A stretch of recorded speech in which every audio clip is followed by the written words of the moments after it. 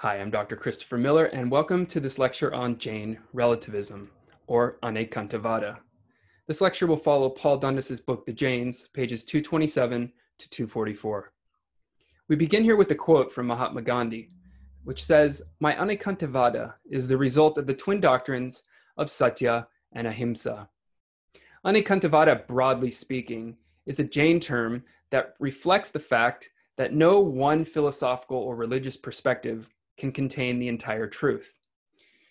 Instead, all religious and philosophical perspectives are partial and need to be taken as such and need to be considered when trying to arrive at truth. So everybody has a limited perspective, and we have to consider everybody's perspective. Now, in the original history of Jainism, or going back in history in Jainism, the original meaning of this meant to convey that the Jains had this fundamental insight and that no one after the Tirthankaras, who were omniscient, was able to grasp at reality. But as we can see within the Jain tradition, there were those who were omniscient, these Tirthankaras. And so in the original meaning of this word, as we'll see, Aneka, it meant to convey that Jainism had a certain moral superiority over other religious traditions and perspectives because it had discovered this idea of Aneka. Right, so it was originally intended to show a certain amount of moral and philosophical superiority, although as we see coming into the present, it gets reinterpreted to mean a sort of message of universal religious tolerance, meaning we have to consider everybody's perspectives. All religions are trying to go for the same goal, but we have to kind of consider all of them. No one is absolutely right, right? So the meaning will shift as history goes on, and we're going to look at how that happened in this particular lecture. The topics that we'll look at are, we're going to unpack this word, Aneka, the Jain doctrine of qualified moral relativism or qualified philosophical relativism.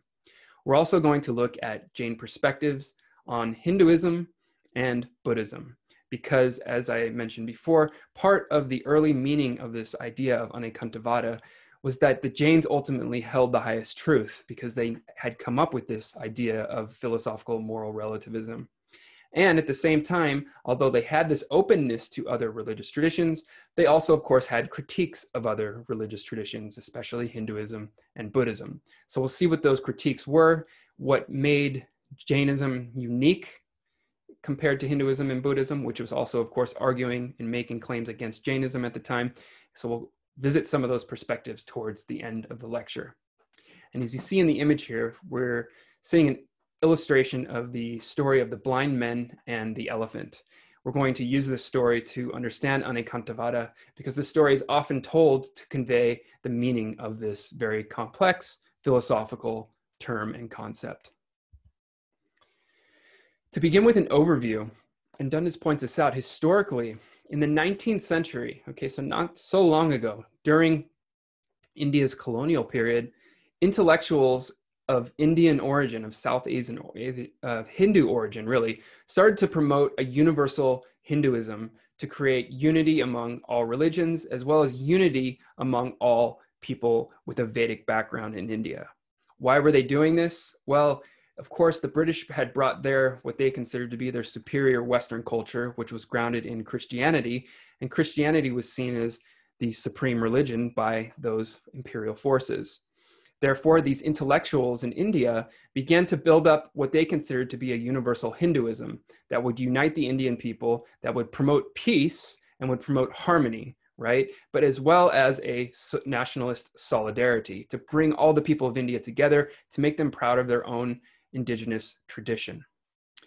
Jainism was, of course, part of this, although, as we know, the Jains were a religious minority, and they were eventually lumped in with the Hindus because it was hard for the British to tell them apart often because they worked so closely and shared so many practices with the colonial Hindus. But nevertheless, the Jains themselves shared these sentiments with these Hindu intellectuals. They wanted to show that India had its own religious legacy and tradition that was just as good as, if not better than, the Christian tradition, right? So create some cultural pride, create some nationalist pride, and at the same time, try to create some unity, not only among your people, but with other people around the world to show that you are all embracing. And part of that will be the dissemination of this concept of Aneka, that all perspectives are worth considering. Not one perspective is ultimately correct. This peacemaking, though, as Dundas points out, did not start here for the Jains, and in fact goes all the way back to Haribhadra, who we've looked at before in previous lectures, and Hemachandra. So this is in the 8th and the 12th century of the Common Era. Haribhadra and Hemachandra, as you recall, are the eminent exalters, the Prabhavaka, those who spread Prabhavana, all sorts of great teachings, debating skills, literary skill, and so on and so forth. So this idea of religious tolerance, or tolerating the viewpoints of other religious traditions and philosophical perspectives, did not begin in the 19th century as these intellectuals did in the Hindu fold, as we see here in Dundas's book. But for the Jains, it began all the way back in the 8th century. And let's look at how that happened. And pictured here to the right is actually one of those intellectuals. This is Ram Mohan Roy, who is responsible for the formation of the Brahmo Samaj, which was a group that developed a universal Hinduism based not only in Vedic and Hindu and Upanishadic concepts, but also drew from other systems of Western thought like deism and transcendentalism and other forms of religiosity that they found to be inspiring from Western culture, right? So you can see them trying to create a bridge between Indian culture and Western culture, and yet to create some form of religious identity for Hindus and Indians that they could be proud of. So that's what's happening in the 19th century. So when we get towards the end of this lecture, we're going to return to this moment. We're going to return to the contemporary moment to see how the Jains contributed to this and how these ideas transformed because of the Jains. Okay, so starting towards the beginning, we have Haribhadra, again, one of the eminent exalters, very well respected and still well read within the Jain tradition. He was the first to write a collection of contemporary intellectual views, as Dundas points out, a doxography that showed all of the intellectual and philosophical views of his religious contemporaries. According to Haribhadra, as he collected and compiled all these religious perspectives into one compendium, he said, we have to respect other traditions according to their own internal logical coherence. If one lives a moral life according to the way that their tradition defines a moral life, they are worthy of our respect, right? So if you want to take this at a global scale, right, this isn't what Haribhadra was doing, but if you think, if a Christian has a certain way of being moral and they're following it, then they are worthy of our respect. If a Muslim does that, they're worthy of our respect. If a Jew does that, they're worthy of our respect, okay? Same with Haribhadra. If a Hindu or a Buddhist is living a moral life according to their tradition's internal logic, they are worthy of our respect, right? So he collected all these views and said, these are what your views are. If you're living according to them, then okay, you're worthy and your perspective is worthy, right? He also came up with the idea that all religious goals are the same. We're all ultimately trying to get to the same place, essentially liberation, right? To liberate ourselves from transmigration and reincarnation, right? So that was a shared perspective already amongst Buddhists, Hindus, and Jains. How you got there, however, was a different story, right? But he said, essentially, we're all trying to get to the same thing and we have different ways of doing it. We should respect each other's way of approaching ultimate reality and salvation. Here's a quote from Haribhadra in the box to the right. He said, I do not have partiality for Mahavira, right? So that's the founder of his tradition, Jainism. Nor do I revile people such as Kapila, the founder of the Hindu Sankhya system. One should instead have confidence in the person whose statements are in accord with reason. So if we can all agree on an approach to reason, and if within our own systems of logic, we have ways for coming up with the way that life should be lived and ethics should be developed, we should give respect to that in each tradition. So he's trying to be as tolerant as possible. This is an early religious tolerance. Can't we all just get along? And this is where the doctrine of Aneka has its origins. Aneka, if you break it up, its Sanskrit parts, you can see in parentheses in the first bullet point, is un, which means not or without, ekanta, which can mean absoluteness or absolute, and vada, which means a doctrine. So this is the doctrine of non-absoluteness, okay? And it's also called anekantatva, more often referred to as anekantavada. So it's a doctrine of not having any one absolute view, and is often translated, as you see here in bullet point number 2, as the doctrine of many pointedness. There are many perspectives, right? All are getting at some bit of the truth, but not the entire truth. According to Haribhadra, this idea has to be incorporated into any logical argument. It has to be incorporated to point out that no one person has the ultimate perspective. You can argue according to the internal logic of your particular cultural or religious system or philosophical system, but you have to recognize that it is limited. Why? Because according to the Jains, everyone has an inherently sullied jiva, okay, our souls. All of us have souls, and they're all in one way, shape, or form encased by various forms of karma that do not allow our omniscient soul to see 100% clearly. And therefore, nobody can make inherent truth claims. Okay, so we all, if you want to think about our body as the souls, we all have glasses on, and all of our glasses are smudged, right? Even if some are smudged less than others, nobody can see perfectly through these glasses, and therefore nobody's soul is completely unsullied or completely able to be omniscient and know the ultimate truth of all reality or be omniscient, right? Because in this day and age, essentially, nobody can reach liberation anymore, right? Nobody's soul is able to go where the Tirthankaras have gone in this fallen age. They'll be able to later, but now it's not possible. We all have a sullied jiva, therefore all of our truth claims are inherently limited, okay? So thus, as you see in the last bullet point, all truth claims can coexist, right? We will all make claims to truth, though nobody is ultimately right. But there's one exception to this, as we'll see. First, I want you to look at the illustration to the right. Probably seen something like this before. Depending on where you're standing, if you're standing on the right wall or the left wall, you're going to have a different perspective on reality or truth. So if that is the truth, which you see here from the outside, as I do, with a blue circle in the middle, and then the side being orange or reddish or pinkish color, depending on how you see color, this is the perspective of an omniscient jiva, right? So we are looking in as a Tirthankara at the whole truth when we see the totality of this object, right? So if it were possible for people to know the whole truth, this is how they would see it. However, all of us cannot do that. All of our souls are sullied.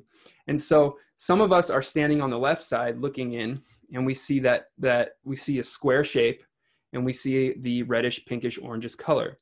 Others of us are standing on the other side, on the blue side, and all we see is the blue circle, right? So this is Aneka ntava. Depending on where you stand in life, socially, culturally, all your conditioning, all your karma, you will see truth or reality differently.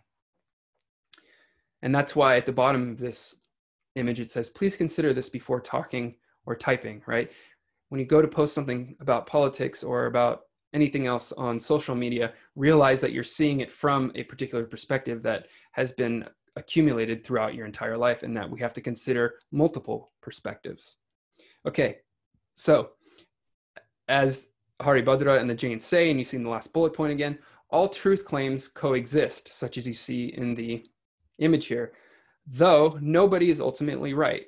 Nobody's ultimately right. They can't be, because no one can see it fully, except, as we'll see, the Jains, right? Or the Tirthankaras, at least, not necessarily the Jains, but the Tirthankaras. As the first bullet point points out here, according to this Jain philosophy of non-absolutism or many-pointedness or not one perspective, Jain reason remains supreme within philosophical debate. And this is based on two assumptions that Haribhadra is making, right? So even though it says all perspectives have to be considered and they're all limited, ultimately the Jain perspective is supreme. Why? Well, according to Haribhadra and according to all Jains, the Ford makers are or were, right, because they were in the past, fully omniscient. And they still are, because their soul is up there at the top of the loka looking down, and they know everything. So the Ford makers were fully omniscient, right? So they could see all of reality, and that happened within the Jain tradition, right? So the Jain tradition remains supreme because they have the fully omniscient beings who don't have a limited perspective of reality. Therefore, the Jain perspective is ultimate within this system, right? So we can see there's a little bit of a paradox here, right? It's a little bit, it's on the one hand saying no view is absolute, except for our view, because it came from people who have an absolute view, right? Number two, the Ford makers regard reality as characterized by both permanence and change. Essentially, the Ford makers gave the teaching that we all have a soul, and that this soul is ultimately sullied and covered in various forms of matter and karma that limit all of our perspective, right? So it's basically saying that the Ford makers are fully omniscient, therefore this doesn't apply to them on Ekantavada. And two, the Ford makers said that we have our soul covered in karma, therefore now we all of us, even the Jains, right, now have karmic matter that's sullying our soul, our jiva, and its ability to see all of reality as the Ford makers do, right? As Dundas points out, the ability to achieve omniscience, right, to become all-knowing, died out when Mahavira's last disciple, Sudarman, died. And since that's not possible anymore, we all will have a sullied jiva. It's not possible for any of us, Jain or not, to see things ultimately as ultimate truth, right? None of us have that perspective, right? However, as you see in the next bullet point, due to the birthing of the insight of Anekantavada, the fact that the Jains came up with this, they used that, they don't anymore, but they used it to claim the moral high ground, right? To say, ultimately, we do have the highest perspective because we realize that all perspectives are limited. Bit of a paradox again, right? And it's here that we have to acknowledge that philosophy is becoming theology, because all of these claims that are made here by Haribhadra and other Jain philosophers ultimately require faith in all of the assumptions that are being made, right? It requires faith that the Ford makers were fully omniscient, and it requires faith in the fact that the Ford makers said that we have an inherently sullied jiva. And if we have to have faith in both of those things, then we're not able to prove them, then this is where philosophy is becoming theology. Okay, so one way that the doctrine of Anekantavada is explained, not only by Jains, but just by anyone who's trying to figure out what this means, is with the story of the blind men and the elephant, right? So I say blind men, but there's also women in this picture, because now we're getting out of a patriarchal age, and this is for everyone, right? So here we have, let's just say, 6 blind people, right? And they're all standing around an elephant. They're either blind or they're blindfolded, depending on which version of the story you're telling. But it doesn't matter, because either way, they can't see what's in front of them. The first person standing all the way to the left feels the trunk of the elephant, right? They don't know it's an elephant. They're trying to figure out what it is, and says, oh, is this a snake? You know, because the trunk of an elephant might feel like a snake, right? The next person standing next to the tusk of the elephant feels the tusk and says, is this a spear? Oh, this is a spear, right? The next person standing in the middle on the side of the elephant feels the side of the elephant and says, oh, this must be a wall because it's hard and flat and goes up and down, right? That makes sense from that perspective. The person in the back feels the tail, which feels like a rope, right? It also kind of looks like a rope a little bit. So having felt that, saying it's a rope, that seems like a reasonable conclusion to make, right? The next person, number 5, feels the leg of the animal, of the elephant. And of course, an elephant's leg is really big, like a tree trunk. And this person says, oh, no, this is a tree. This is a tree for sure. And then the last person you see standing behind in the back feels the ear of the elephant and says, oh, no, this is a fan. It's moving, it's waving, it's cooling me off. There's air coming off of it. This is a fan. Now we can see with the story of the blind men and the elephant, or the blind people and the elephant, or the blindfolded, or however you want to say it, that these people are all right in that they're judging reality based on their limited perspective, but at the same time, they're all wrong. And even if you added up all of their perspectives, it would be difficult to arrive at this being an elephant, right? To conclude that this is an elephant. So if we didn't see this picture and we just listened to these people describe what they're seeing, it would be difficult for us to determine that this is actually an elephant, right? It would take a lot of very careful thought and consideration to figure that out. So this is Anekantavada. We all have a limited perspective on reality that's partially true, but ultimately not true. So how did this idea develop? Okay, so we talked about Haribhadra, but this idea first appears in a text called The Exposition of Explanations, which, as Dundas points out, is difficult to date. In this text, it says that syat, the word syat, as you see in the second bullet point, should precede all statements, all truth statements. Syat is the optative of the verbal root us, which means to be. So syat means it could be, right? But it doesn't mean it is.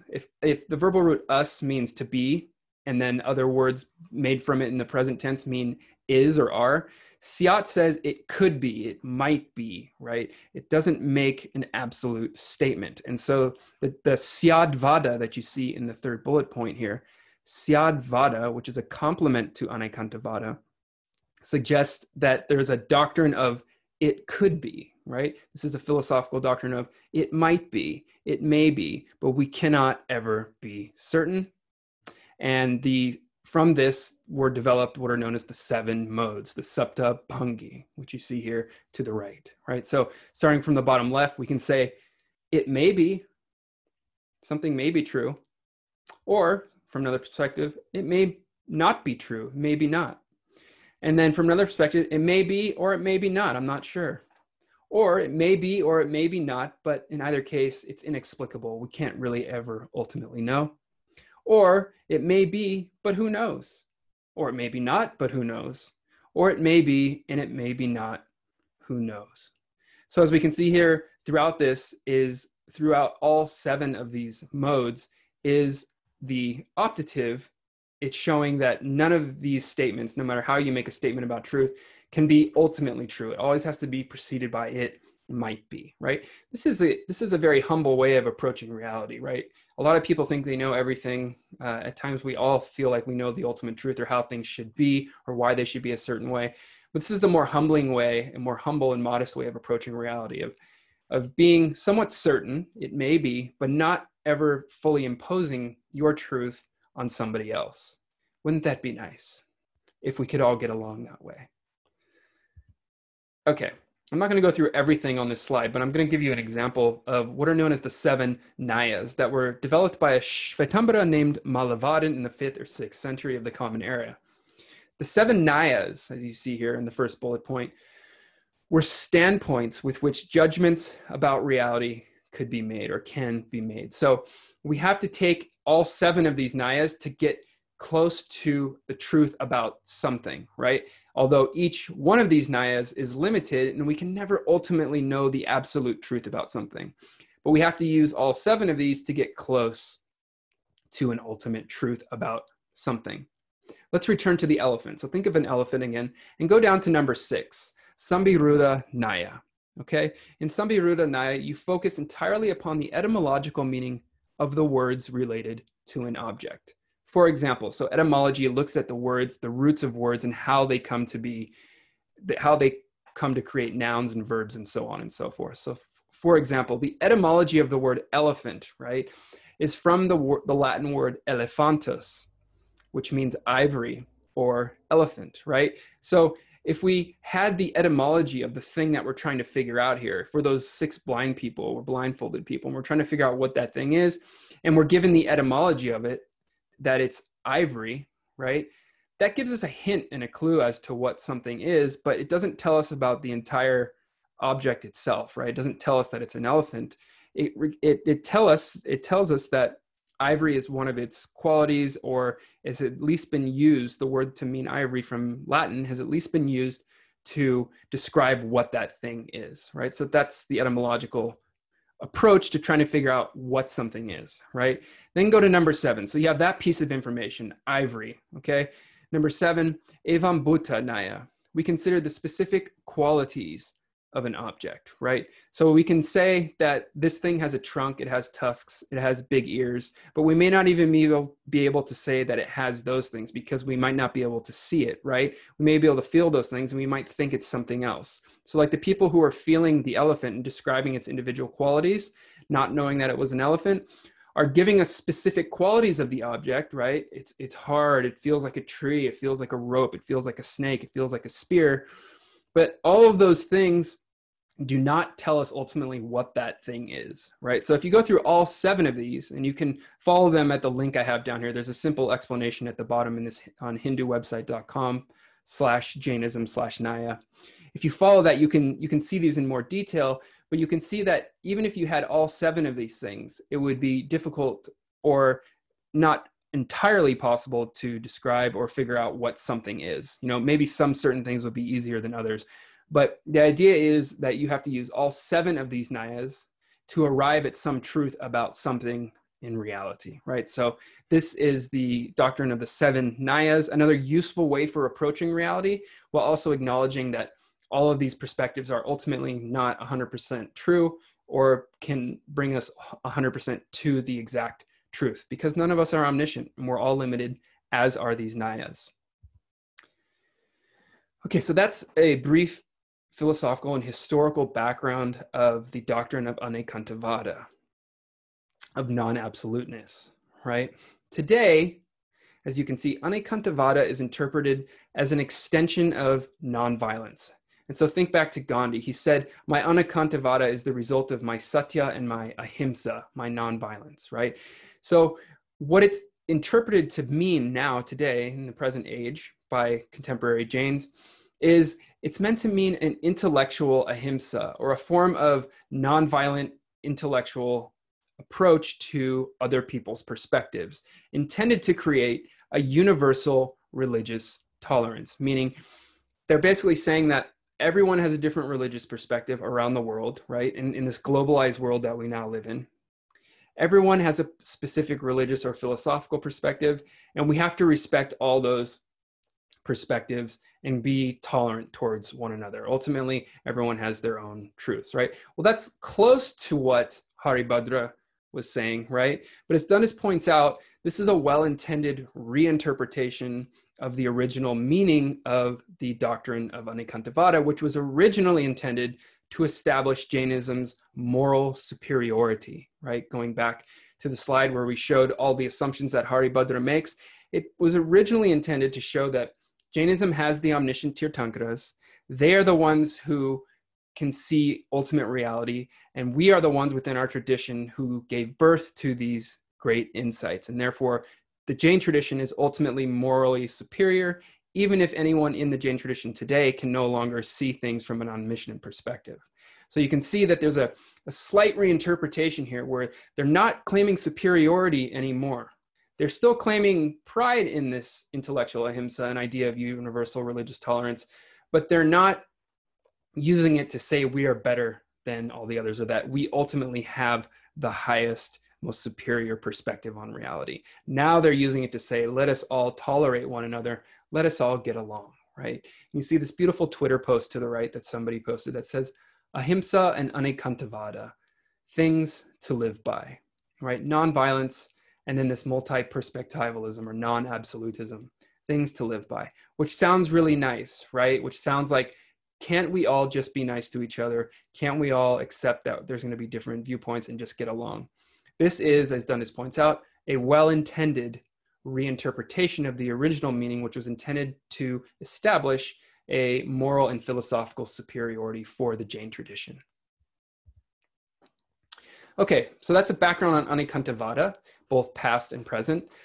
And then just to finish up here with a couple of slides, I'm going to look at with you the perspectives that Jains had of Hindus and that Jains had of Buddhists. Of course, we've already seen some of the perspectives that other religious traditions have had of the Jains and how they tried to paint them in a bad light in ways that were stereotypical and really not so nice, right? And not true.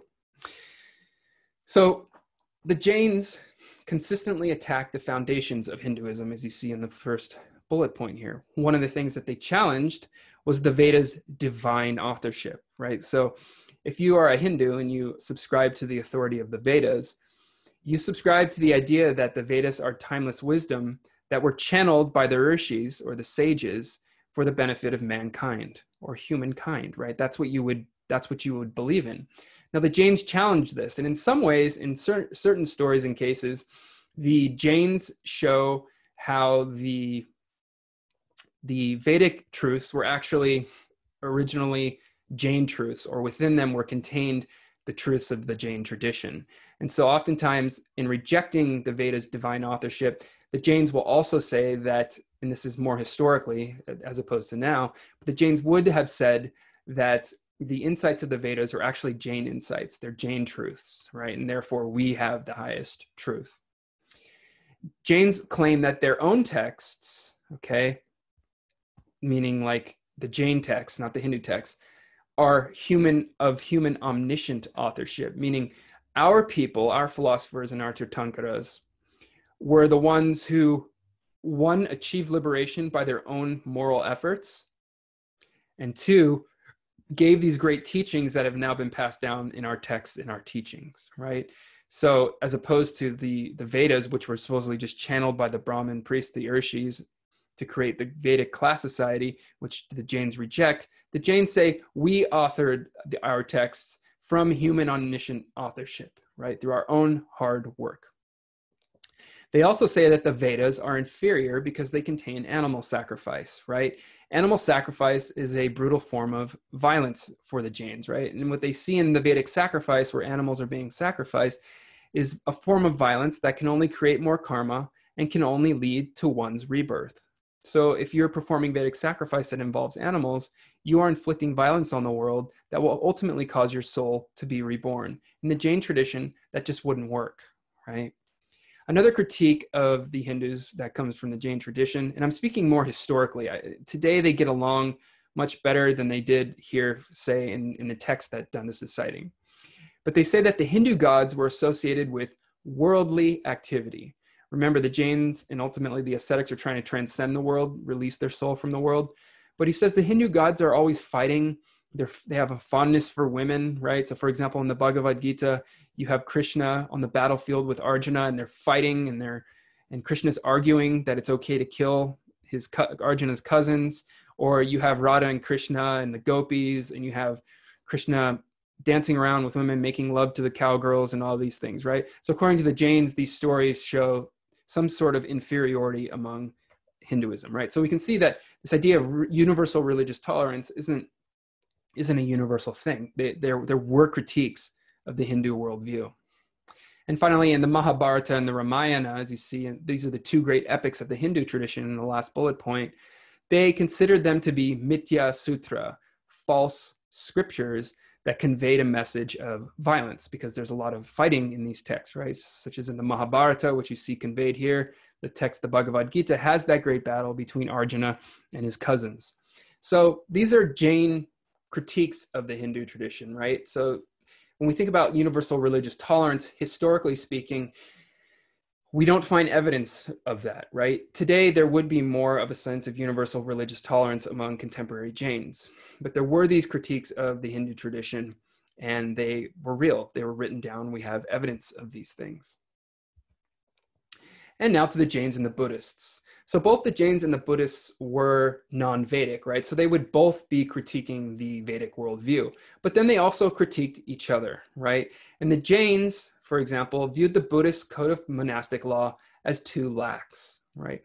You may recall that the Buddha, Siddhartha Gautama, before he was liberated, practiced all kinds of austerities, right? When he was trying to achieve liberation, he was near death. He was so skinny, you could see his ribs and his veins and everything. And he was out there trying to attain liberation, and he realized, okay, all this extreme asceticism isn't doing it for me. So this is according to the Buddhist worldview, right? So the Buddha, before he became the Buddha, had to switch to his middle path, the middle way, a more balanced way of approaching reality and life and asceticism and so forth. And so he stopped these extreme practices and was eventually liberated. Well, according to the Jains, this is too lax, and it led to monastic law that was too lax, right? The monastics within the Buddhist tradition, the monks and nuns, did not have to work as hard as the Jain monastics did toward liberation. And the Jains, because they viewed the reality as full of karma and their bodies as full of karma that needed to be burned away, found that the way that the Buddhists lived their life was too lax and was actually creating more karma, right? Okay, and of course the Buddhists had arguments back against that, but ultimately the Jains, they're more extreme, especially the Digambaras, but also the Shvetambras. They're more extreme, generally speaking, in their ascetic practice, and so they critique those who they saw as more lax than they were. Remember, tapas and asceticism, that generating that austerity and that heat within one's body, is respected in the Jain tradition. They also claimed that the Buddhists are perpetual meat eaters, right? So while the Jains were strict vegetarians, and today more and more vegans, they claimed that the Buddhists ate meat, which was not untrue, right? Even the Dalai Lama, as we know, this is a well-known fact, has had to eat meat for medical purposes, right? For in his diet. So the Dalai Lama eats meat, right? So these aren't things that are untrue, but for the Jains to eat meat is to inflict violence upon living beings. And so they made the critique of the Buddhists that because they ate meat, they were too lax, right? And they were inflicting violence upon living beings. Finally, they challenged the Buddhist sense of no self, right? So the Buddhists have the doctrine of anatman, that there is no self, that we have no ultimate self or soul. Whereas the Jains, as well as Hindus, believe that we have an inherently free soul that we have to free, or omniscient soul, or blissful soul, depending on what tradition you're in, that must be liberated, right? But we have that permanent soul within each of us, right? So Jains and Hindus would agree on that. There is a soul that we all have. But the Buddhists don't have a soul. They have no self. They have the doctrine of no self, anatman. According to the Jains, this is not possible. We have to have some permanent entity, some permanent aspect of ourself, even if it's something that is just pure consciousness. It has to be something, because if there is no fundamental self, if we don't have something that's unique and pure about us that we have to reach through some ethical or moral practice, then this could lead to moral anarchy, because then we can just do whatever we want, right? If there's nothing that's going to be held accountable, as in the Buddhist tradition, if there's no self, according to the Jains, this would lead to moral anarchy, because then what's being held accountable? Do whatever you want. Obviously, the Buddhists didn't do whatever they want. They led quite moral lives in a lot of cases, right? Because they were also concerned about nonviolence and things like that, but just not to the extent that the Jains were. And they also had this doctrine of no self, right? So we can see that the Jains, as tolerant as they were, and now are even more so probably, right? Because they reinterpreted the doctrine of Aneka, maintained critiques against the Hindus and the Buddhists in order, really, historically and philosophically, to establish their own tradition as unique and worthy of living. So this concludes our lecture on Aneka. And in our final lecture, we're going to continue to look at how Jains have adapted into the contemporary moment. Thank you so much for joining me, and I look forward to seeing you then.